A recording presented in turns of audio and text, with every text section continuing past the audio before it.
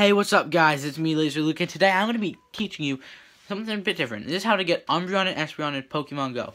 Because this just came out, so it just came out today. And me being stupid, used all my candy, guessing, after me and my friend Sean tried using these name strategies we found online, but those didn't work. So, I ended up being stupid, using my 200 EV candy, trying to guess, and I messed up badly. So, apparently you can't even get them if you don't use this name. You have to use these two names, okay?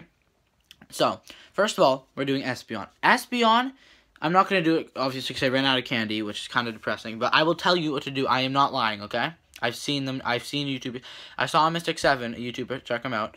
He did this, and it worked. So, Espeon is Sakura. I don't know how to say it. Sakura, something like that. Spelled S-A-K-U-R-A.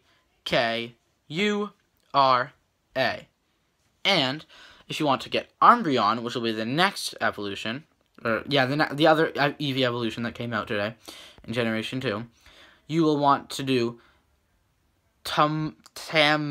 I don't know how to say it. Tamao. I'm really sorry. This is probably embarrassing. Tamao or something.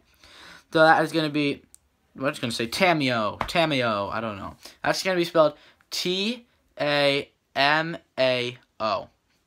So those are the two Pokemon Go Generation 2 evolutions. So guys, that's going to be pretty much it. So thank you guys so much for watching. Please subscribe if you want to see more of this. Make sure to drop a like so I know you guys are enjoying this, and I will see you guys in the next one. Bye guys.